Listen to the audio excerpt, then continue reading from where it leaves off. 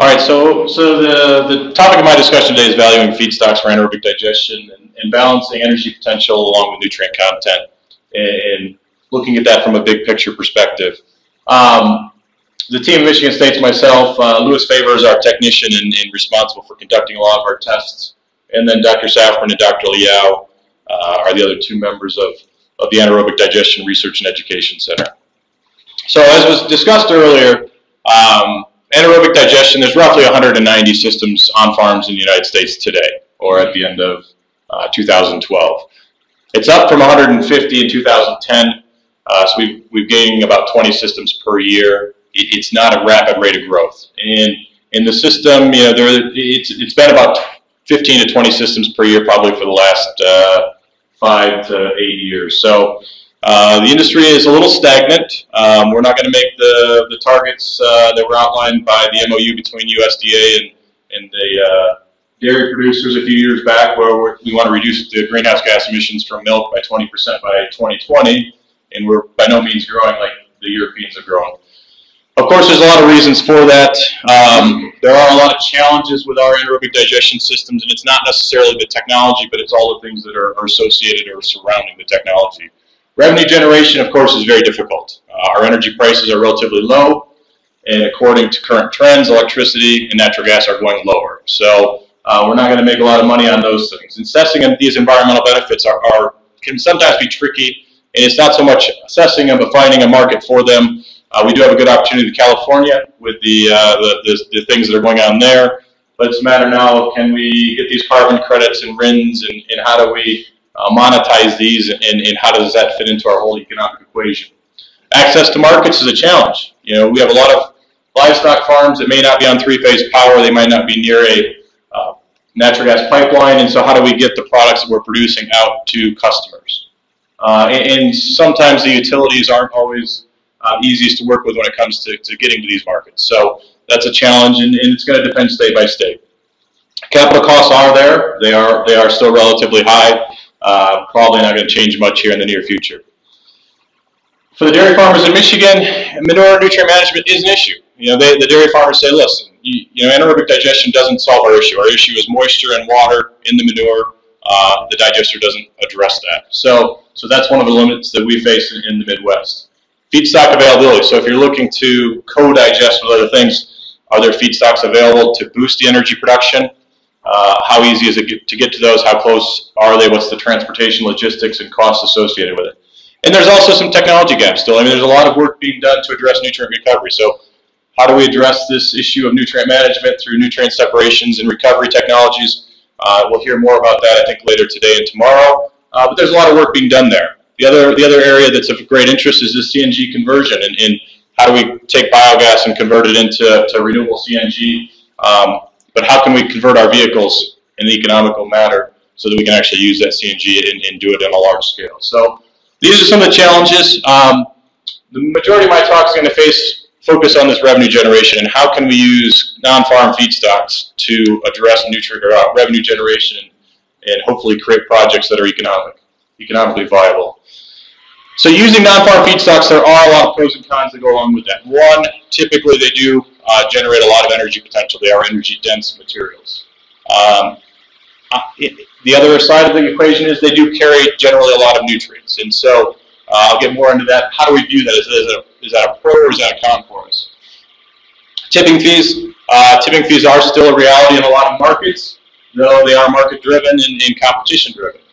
Infrastructure, regulatory management. So if we're going to use non-farm feedstocks, what other changes to the system do we need to incorporate those from the standpoint of infrastructure? Do we need receiving pits? Do we need grinders? Do we need access for truck traffic? Regulatory goes state by state. In Michigan, we can blend up to 20% and maintain our general permits. If we want to go above 20%, we have to go to an individual permit, and that opens us up to some public comment and some public scrutiny that we wouldn't normally be under.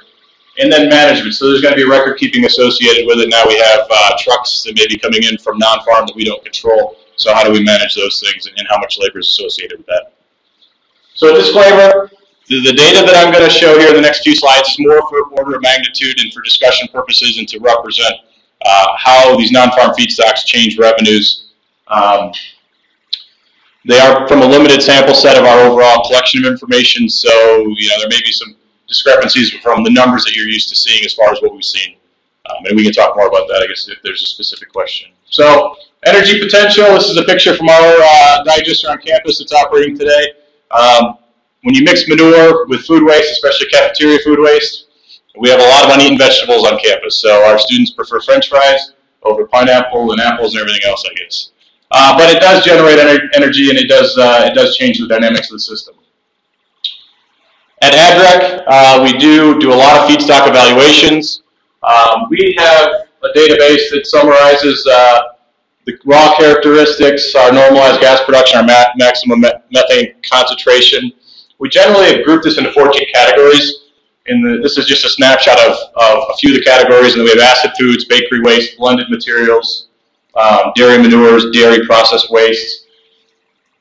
This 14 general categories links up with our Michigan biomass inventory. So we have an inventory that shows you where all the food processors, universities, correctional facilities, dairy farms, CAFOs are in the state.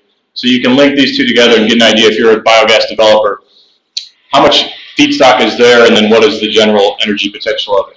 So to date, or as of about a year ago, we've done 558, we had 558 independent data points in this collection, so, and that's what I'm pulling from for the discussion. As it was discussed in the previous few slides, there is great potential when we look at biogas and cubic feet per ton of all solids across a variety of feedstocks. And there is a lot of variability. I do have dairy manure in here as kind of a baseline. This is a very dilute dairy manure from a local farm. But then we look at cheese whey, fish offal, fog, has a very high energy potential, mixed food waste. But when we look at it on a per ton of all solids, there's not a lot of differentiation. And it was discussed in a previous slide. That goes back to not all feedstocks carry the same solids content. They are very dilute to very high solids. So when we factor in the total and the volatile solids, it tends to change how we view these feedstocks quite a bit. And our dairy manure, while still a good feedstock because it does carry the buffering capacity and the microorganisms that we're looking for, it's relatively very low energy potential when we look at cubic feet per ton as is. So per ton of material, including the moisture content that comes with it. Our fogs generally will stay pretty high because they can be relatively thick materials without a lot of water to them. Food processing waste generally can be very high, though. Again, this is just a small snapshot of a couple of food processors, and these actually happen to come from frozen taco and frozen food factories. So these are actually pretty dense materials in this case. Glycerin's another one that's typically very good, and I threw switchgrass in there for Charles. So when we look at it on the per ton as is, we do see a lot of difference in that, and it helps us to start to judge how these different feedstocks can impact our energy potentials better. So when we talk feedstocks and nutrients, that's another big area that is sometimes overlooked on these, and it really varies if you're the digester developer and you want to just own the system, or if you're the farmer and it's going to be on your farm and you're going to have to deal with the digestate that comes out of it. So again, looking at kind of a small sample set here, and looking at our P2O5 and our total nitrogens, per ton as it comes in, we range anywhere from maybe as low as 3 pounds per ton P2O5 in fog, up to as much as 120 or almost 120 pounds per ton with some food waste. That's a big window.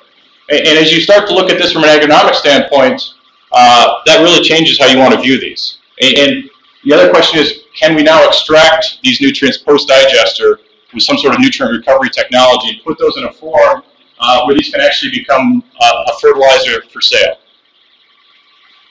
And I do have total nitrogen down here. I'm not going to talk much about nitrogen because it changes so much during digestion, and it has so much potential to volatilize afterwards. So I did include it because it's here, but I'm not going to spend too much time talking about that.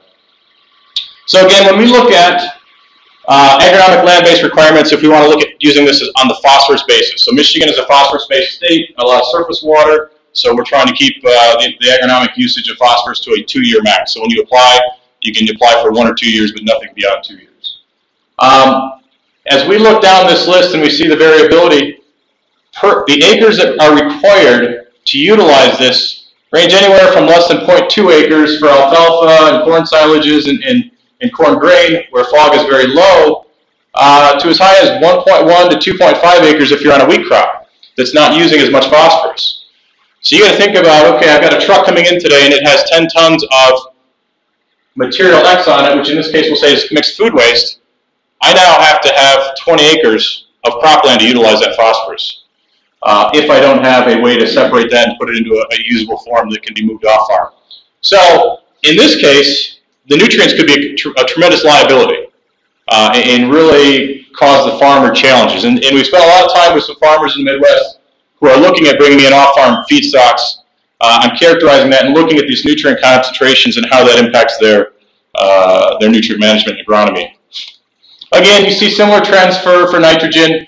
Again, this is assuming zero volatilization, but you know, 1/10 of an acre up to as much as 3.3 acres for a wheat crop. So there's a lot of variability there in the nitrogen as well. But again, you could have a potentially large land base required for those feedstocks.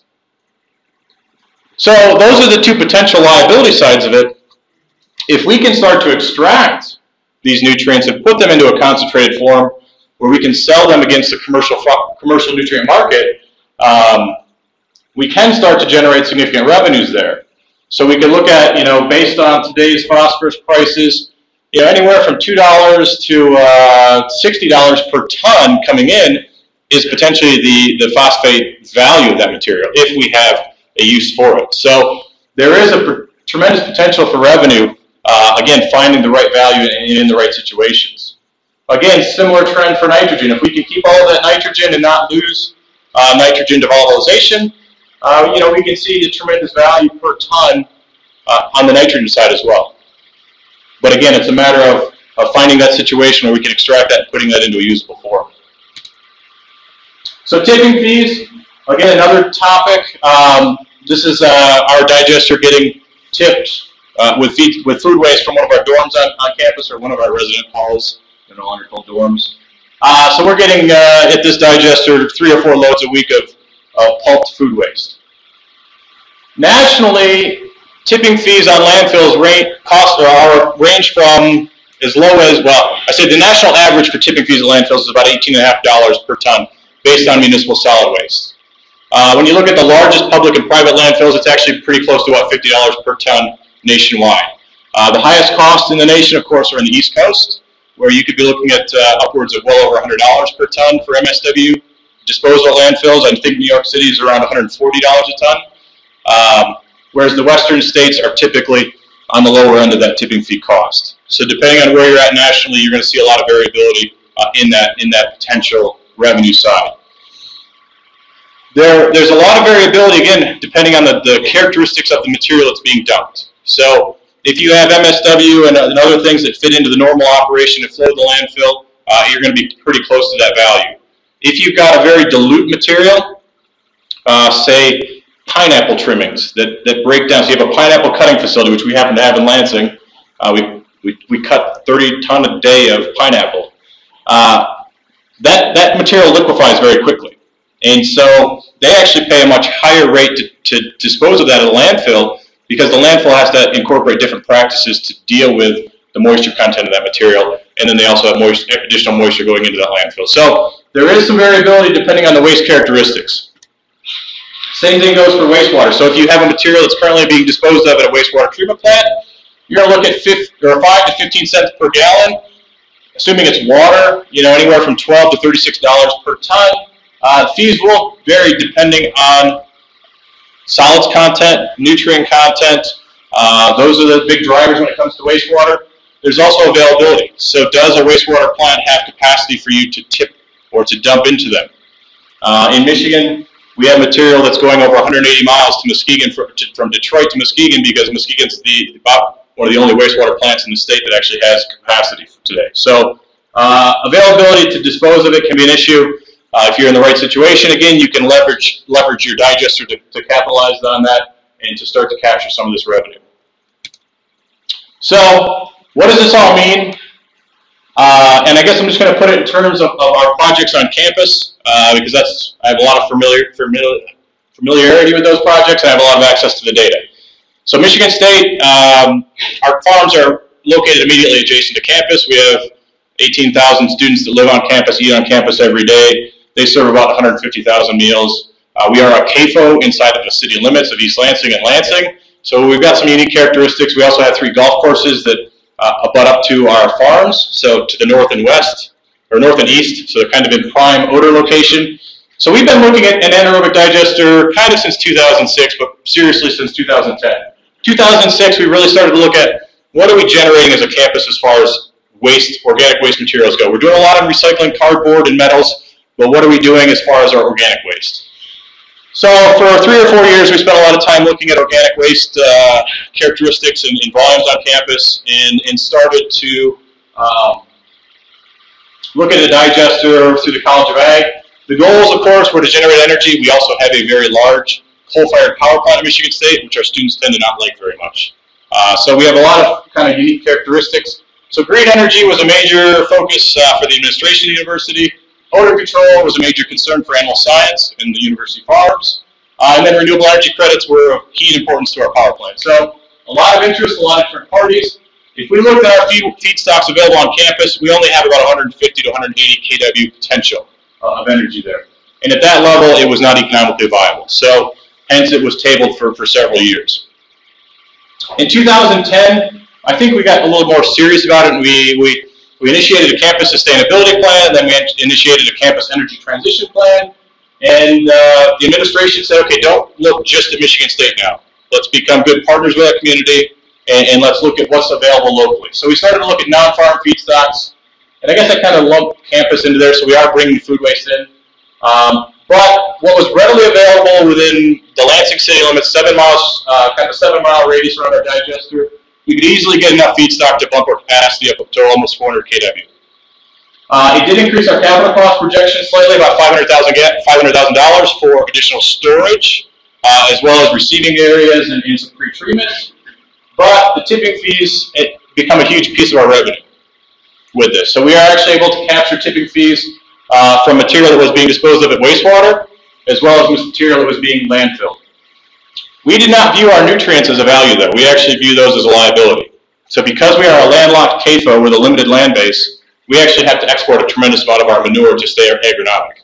So we actually deducted about $50,000 per year off our business plan to cover the cost of hauling this additional nutrients off campus. So if we can find a way to transform this, I think there's some real value for us, but today that's how we're facing it. With this kind of different view starting in 2010, our business plan flipped from being a not so good business plan to one that the president said, yes, this works. This is a demonstration project for the state of Michigan that they can look at. A 200-cow dairy can look at and say, okay, we can build a digester and we can actually have a payback period of 7 to 10 years, and it becomes a major entity on that farm. So, you know, with these different viewpoints, we move forward. We have a business plan that works, and we have the blessing now of the Board of Trustees and the administration. This is kind of our campus energy site. Our composting facility has been here for 10 years or so. 2 years ago, we built the plug flow in the algae system that's operating today. And right adjacent to that now, we're building this complete mix system that will actually be an energy generator for campus. So work started on Monday. I have some pictures to show. Oh, no pictures. Now, work did start on Monday. They were supposed to send some pictures today from the site. They sent them to me about half an hour ago, so I didn't have time to stick them in. But dirt is being moved and concrete will be poured on Monday. So we are set to be operational early in July. Everything is on site and ready to go with the exception of the CHP, and I've been told that that'll be here mid-June. So this project is a go, and we are underway. So kind of some summary points. Non-farm substrates do impact business plans tremendously. And I guess I'm a big believer that that is a path forward for us to get past this major hurdle of revenue generation. We need to look at these substrates and partner with our food processors and other entities in the rural communities to utilize these and utilize them in a very intelligent way. I think, though, you do need to have caution and do your homework. Understand what the energy potential is. Understand how that energy potential is impacted by the composition of the non-farm feedstocks. Also understand what those nutrients mean and how you can utilize those nutrients in a positive way. Consistency of material can be a problem. So one thing when you're dealing with non-farm feedstocks, maybe you're on a 60-day contract, so you've got a lot of potential for variability and turnover there, so you do need to be prepared for the uncertainty of it. and get a feel for how it's going to impact your management your management practices. Changing feedstocks are an issue. I think many people that operate digesters can talk about the variability and how as more digesters are developed in the state or in your region, feedstock limitations can be developed as the marketplace changes, and maybe the tipping fee goes away at some point because there's so many digesters clamoring to get the material. Don't forget the digestate. Again, you're going to have to store additional material. You're going to have to deal with those additional nutrients. And understand the regulatory constraints. Start the conversation with your EPA folks or DEQ folks early on in the process. Understand how it's going to impact your permits and how you dispose of or utilize the end material there. Questions? So when you get stuff from the students, how good are they at sorting out non-organics? Is that going to be a problem? It's a problem. I mean, actually, I think they're doing a good job. I would say ours is probably less than 1 or 2% of the total mass. It's a lot of rubber gloves from the cafeteria workers. We do get pull bags of salad from time to time. Generally, it hasn't been an issue. We have had some grill fry grates and some big metal pieces that have made their ways in there. Salad tongs are one. We just try to send them back to the cafeteria so they can reuse it. After they get done damaging our pump, though.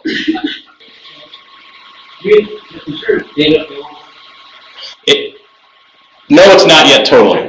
Part of it is just time, and we need somebody to manage this massive database because we have the 500 and some points, but we also have the pre-characterization, the post-characterization. We have this huge data set, and it's just a matter of time management. So it should be readily available here very soon. Parts of it are on our website, but the whole master database is not completely available yet. Are you staying under that 20% limit to your No, substrates? we blew right by that. Yeah, it sounded like you were going for your 151. We're actually pretty close to 50-50 Manure in non-manure type materials. We were already under an independent or individual permit. It didn't matter to us. So, again, we're not really a private farm, so and again, our DEQ, which is EPA, has been very supportive and willing to work with us again because we do the research piece of it, so they can see how does this work on a farm, but in a very controlled setting. What's your total debt project cost for design construction? We are at 4.6 million. We're approved for up to 5.1, but the projected number is 4.6. And part of that is we are eliminating 4 underfloor storages as part of this project. So about 25% of that capital cost is actually building new manure storage to replace the existing manure storage. So does the university have their own distribution, and you don't have to worry about getting stocked for demand charges and so forth from the local utility, and I'm not really getting recouping value off the grid in years? We do, but in the case where we're at, we are actually on a public utility. We looked at burying our own line and driving it into campus, and we would have to put a line in about 3/4 of a mile to do that. But there is a provision in Michigan's Renewable Energy Act that allows a contiguous land base to utilize the transmission lines of the public utilities with no standby charges. You just have to pay your surcharges, your distribution fees, and you can offset your power. So we're actually using that provision as opposed to powering ourselves on campus. How far can you afford to export the 2 students? Right now we're moving about 10 miles, and it's costing the project about 3.2 cents per gallon is what we budgeted for. So the next phase of this as we move forward is to start looking at how do we strip those nutrients out and tie them up either in the compost or in a more solid form so we can export them as a profit as opposed to a loss. We can use the water on campus. We can't use the phosphorus.